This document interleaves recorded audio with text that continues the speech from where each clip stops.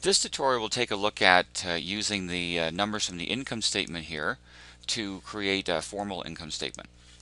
And so let's just make this full screen. And so we'll click on the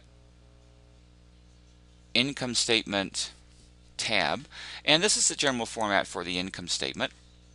And so right down to the net income at the bottom here. So the first thing we need at the top, and actually notice this is for a periodic business, there's a whole section for the calculation of cost of goods sold. For the perpetual one, there's only a single line item for cost of goods sold because you keep track of that perpetually throughout the accounting cycle. So right at the top is sales revenue, so we go back to the worksheet, and sales revenue is the 74,600 here. So we would copy that amount and go to the income statement and paste that in the middle cell here. Under sales, discounts, and returns, again back to the worksheet, sales returns are the 600, sales discounts are the 178. And so we're going to subtract both of those, so both of those are negative. So we will go negative 178 and negative 600. And of course, if you want to use the brackets there, you can. Notice that my formatting here is different, so I'll fix that. Under currency, I'll make sure it's 2 decimal places, and it is. There we go.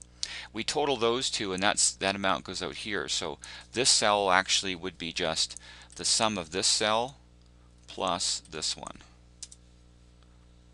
And so in order to get the net sales, and we're supposed to single bold underline both of those. So let's turn off the full screen and go into here. And we need a thick bottom border. There we go. And so over here, this is the sum of this plus C8. So 73,822 is the net sales. Now we get to the cost of goods sold calculation.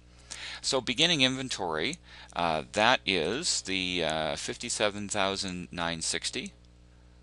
So we'll copy that amount. And that goes in the middle here. And we're going to add to that the purchases. So we go back and look for purchases. Purchases is the 17,460.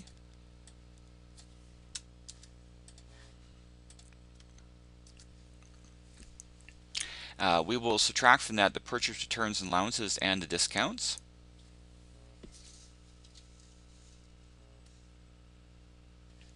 And if we look on the worksheet, those purchase returns are the 1285 and discounts are the 755. So we go back to the income statement. So this is negative 1285 and negative 755. And my formatting is different again, so we'll fix that.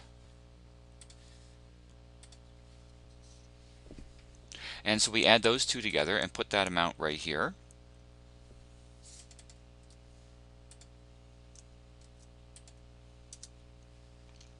And we're supposed to have a thick bottom border below both of those. So if we take these two and then subtract the 2040, we get what are called net purchases. So this would be the sum of this cell plus this cell plus this cell. And so 73,380 is the net purchases. We'll add to that freight in, so back to the worksheet again. Freight in is this 2475.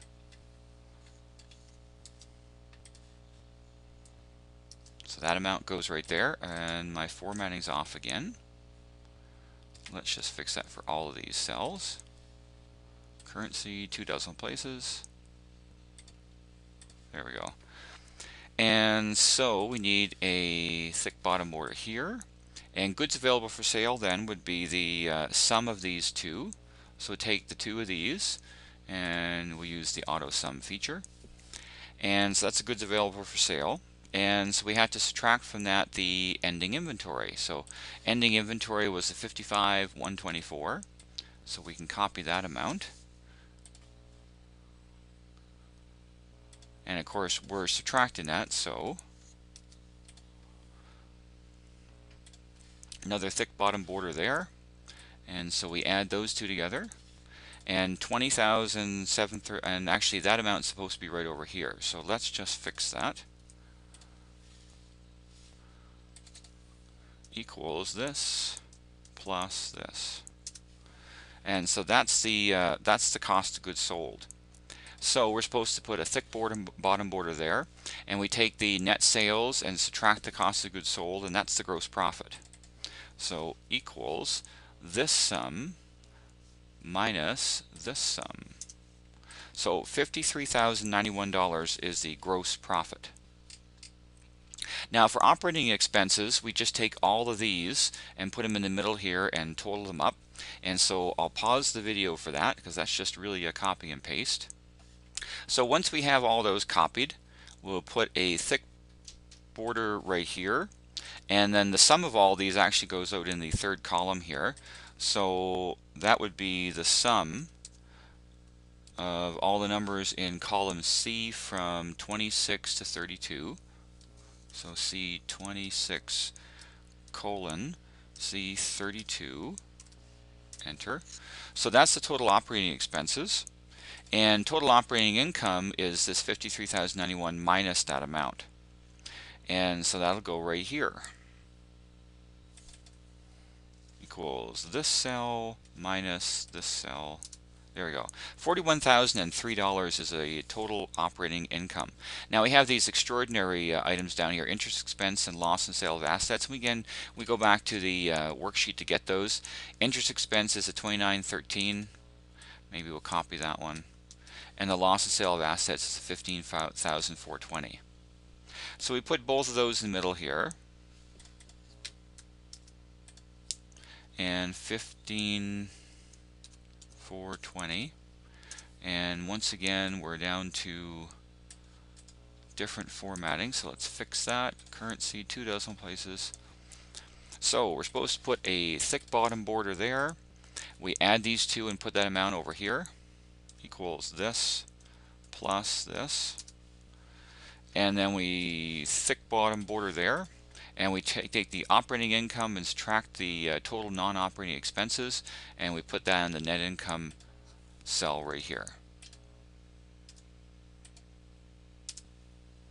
and then a double border, double line underneath that.